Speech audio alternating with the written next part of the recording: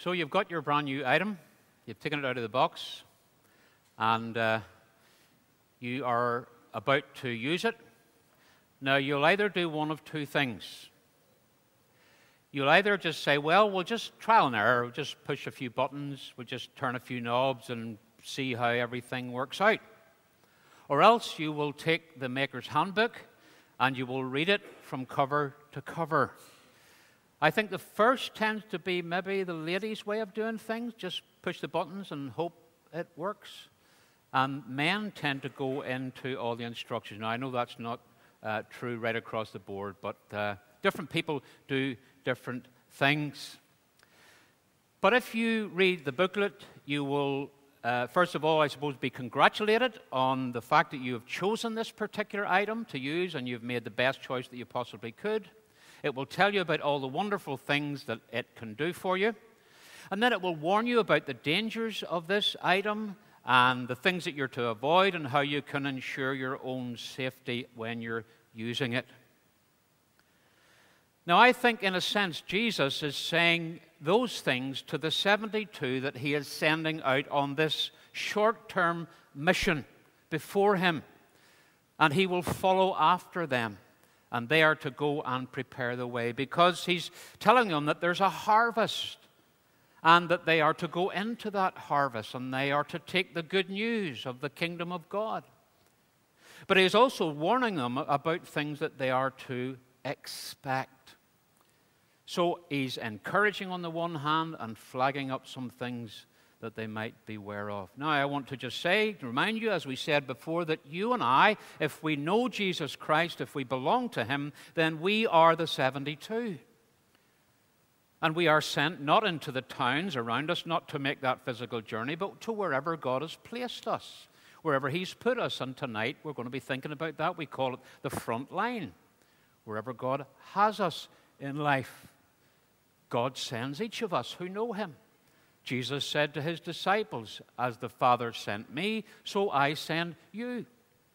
He said after his resurrection, go and be my witnesses. And these verses talk about that, but they also talk about the people to whom these disciples would go and to whom we go as well. And I want just to suggest that there's in this passage, first of all, there is two, what I simply want to call gospel warnings. Now, he's talking about the towns that are nearby, so we can assume that in the crowd that is listening to him as he commissions these 72, there are people from those towns. And he's saying to them, woe to you, or great sorrow awaits you, and the inhabitants of those towns. And I want to just say that Jesus in these verses seems to be giving gospel warnings, first of all, about privilege.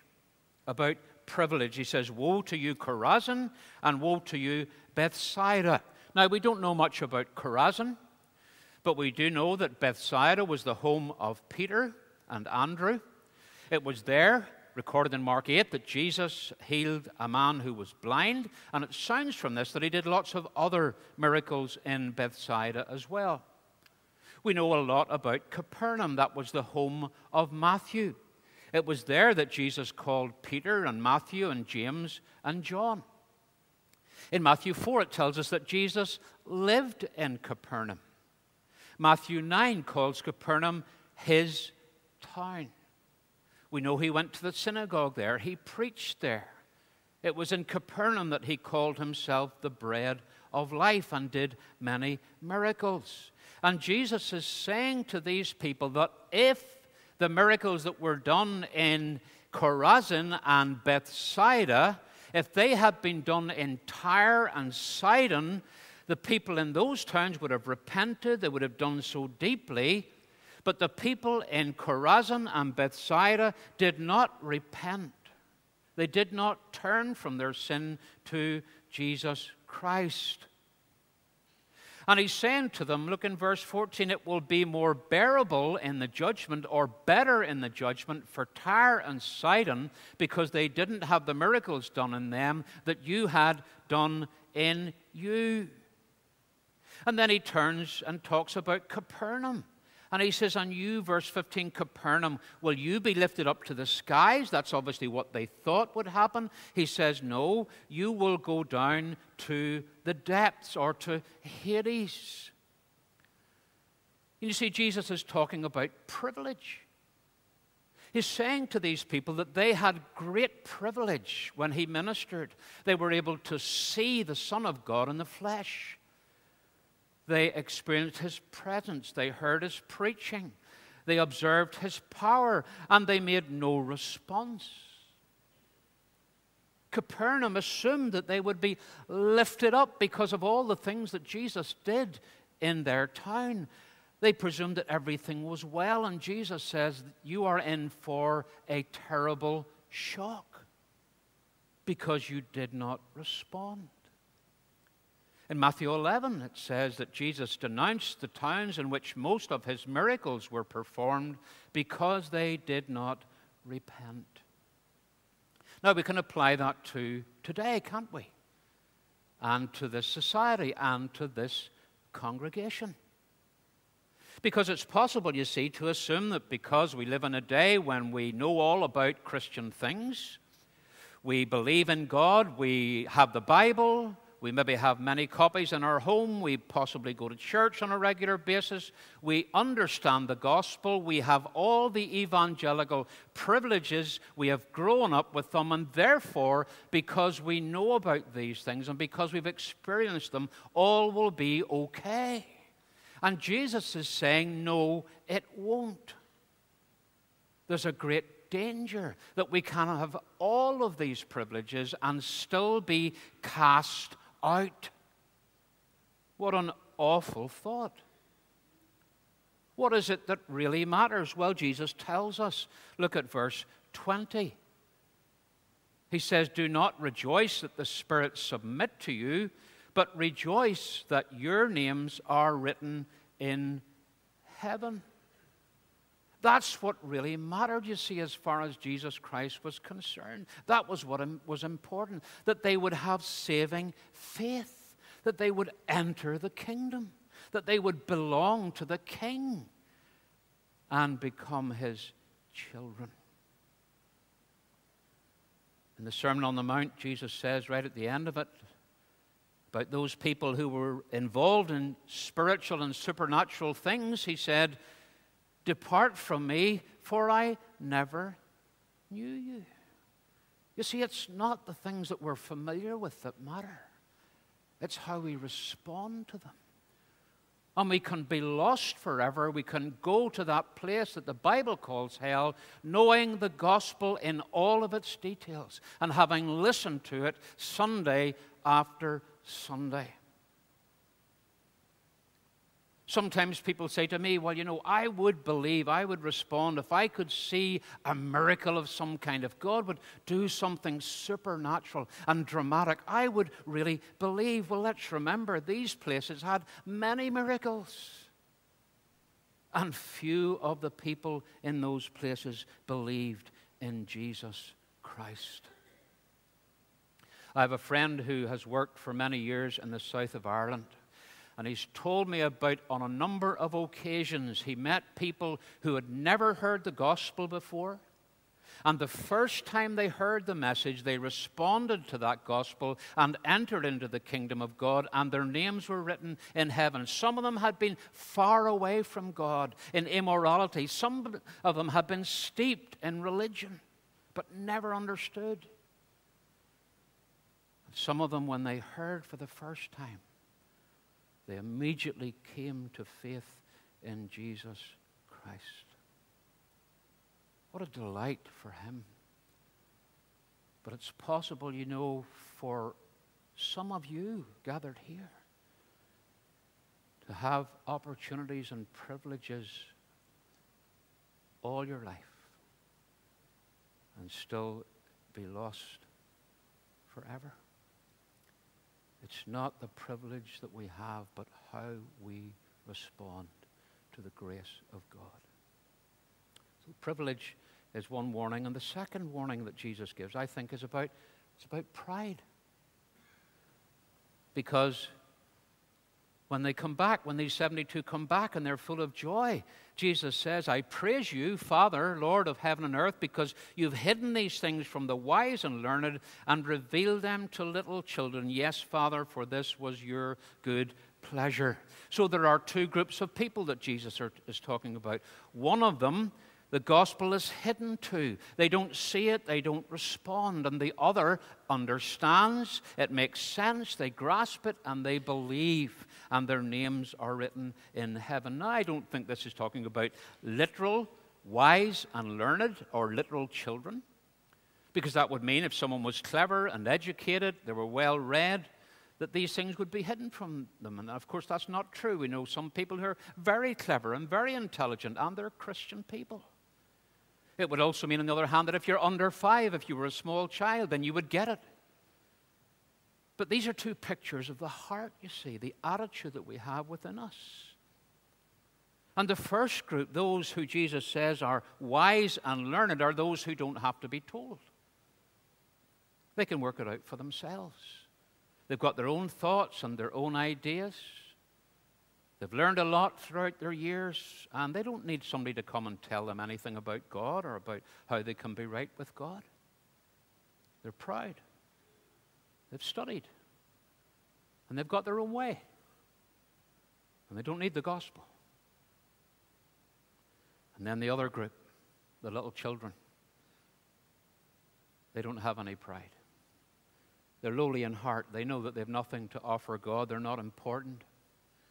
They're willing to be told. They have humility and innocence. They accept the things that they hear.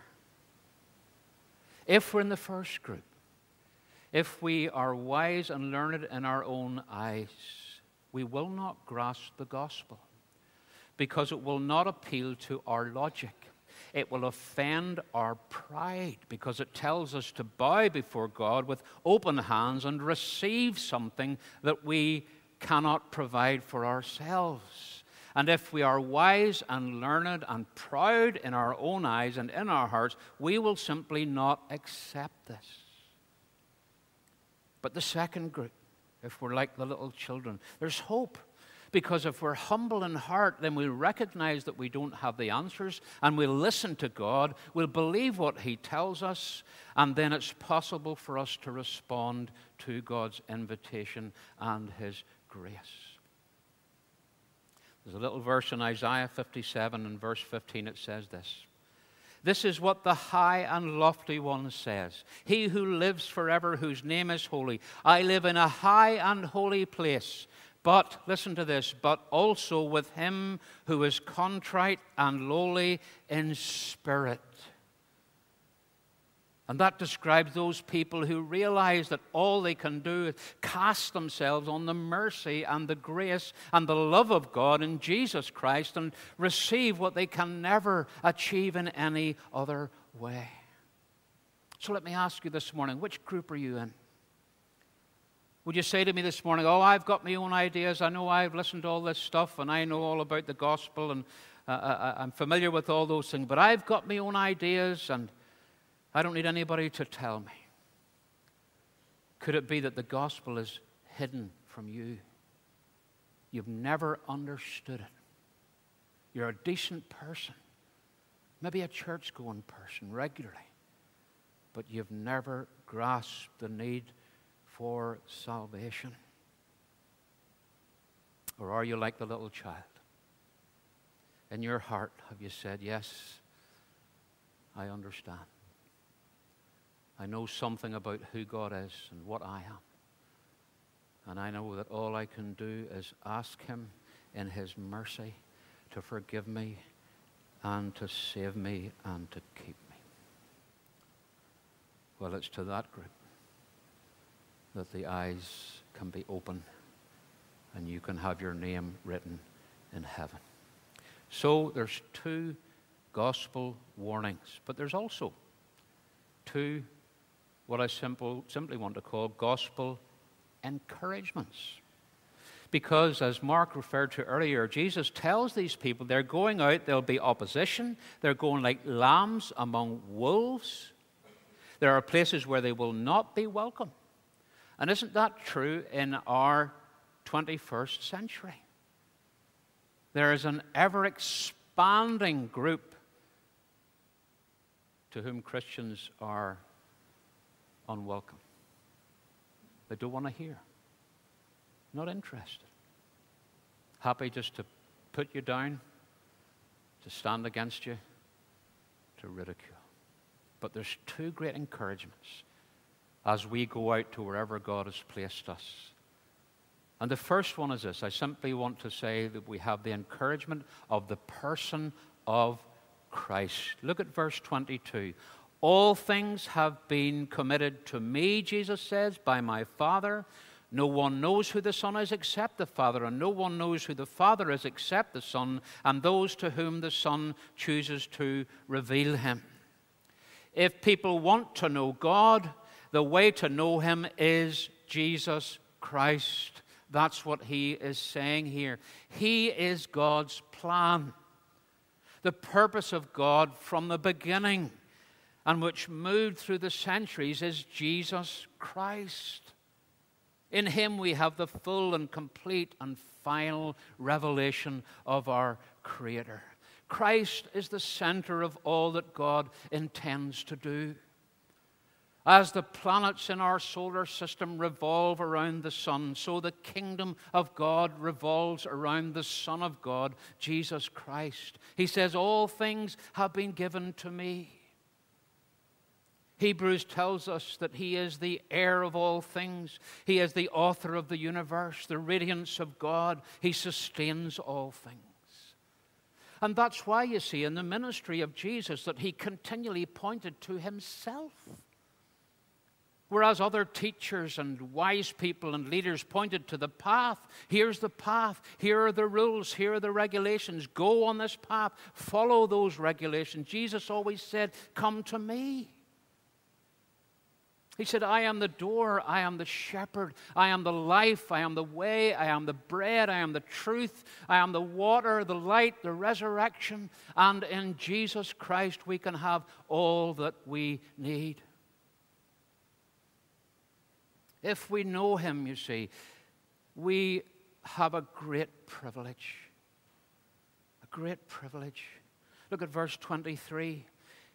Blessed are the eyes that see what you see. For I tell you that many prophets and kings wanted to see what you see, but did not see it, and to hear what you hear, but did not hear it. They are the most blessed generation in the history of our world. And you and I, in a sense, are in a similar category because we live after the incarnation of Jesus Christ. We have the Bible completed. We have God's revelation in all its fullness. And we are greatly blessed. God has said everything to us. He doesn't have to add.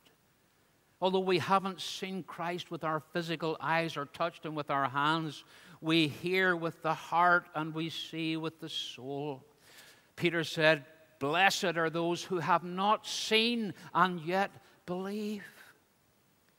And let's remember, as we go out wherever God has placed us, we go in the name of this one. We are his ambassadors and we represent him.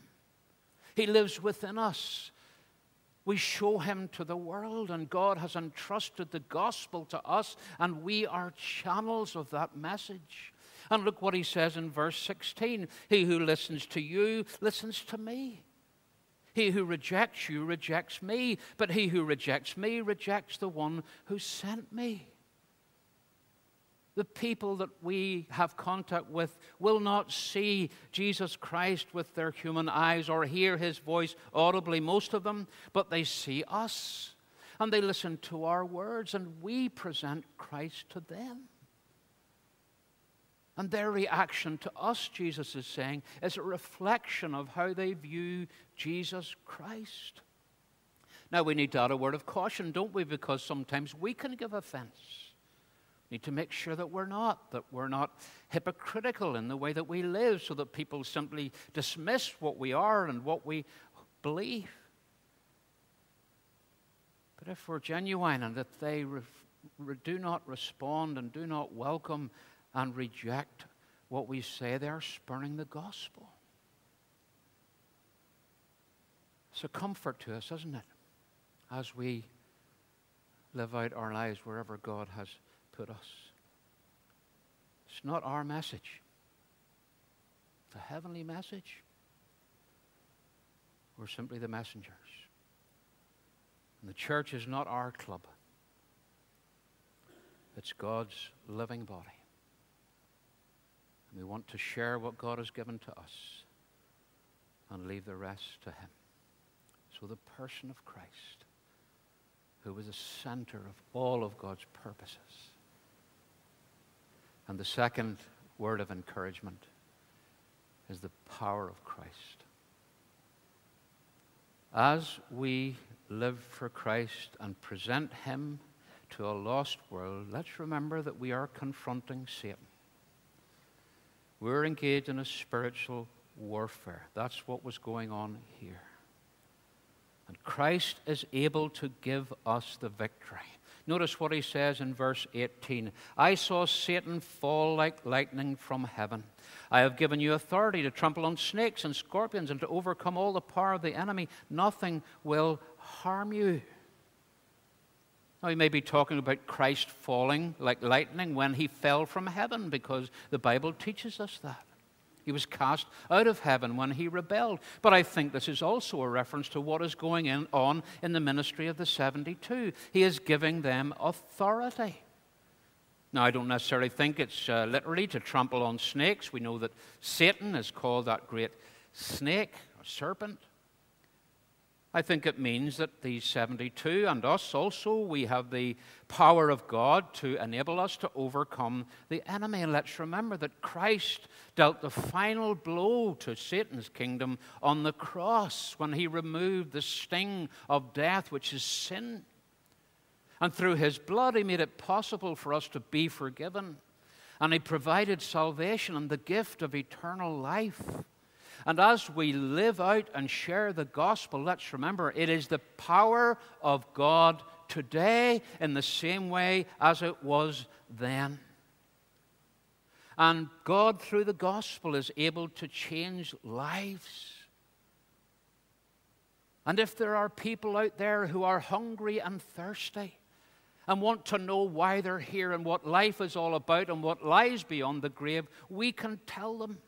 And if by the grace of God they respond, then what a joy that will be. And the power of Christ can be at work in their lives and in their hearts. They can come from darkness to light and from death to life. They can be lifted out of the pit and put on a rock and have a song in their mouths and their hearts. They can be lost and be found. They can be in despair and have hope. They can be brought into the kingdom of God and into His family, and God can become their Father. It is still possible, praise God. Even in our 21st century, high-tech, sophisticated, secular world, the gospel is still the power of God to salvation. And let's hold on to that. It doesn't depend on our eloquence or our powers of persuasion. It depends on God's grace and power in the good news of the gospel. Let's go for Him wherever He has put us. And remember, as the Scripture tells us, greater is He that is in us than he that is in the world. And pray that God will use our weak efforts and save some. And what joy we will have in that. What we sang earlier on can happen to people that we know, in our families, in our place of work, in our street, and in the club that we relax in. I was blinded by my sin, had no ears to hear your voice, did not know your love within, had no taste for heaven's joys. Then your Spirit gave me life, opened up your word to me. Through the gospel of your Son, give me endless hope and peace. Oh, that God would do that again in the lives of those who we love and know and care for.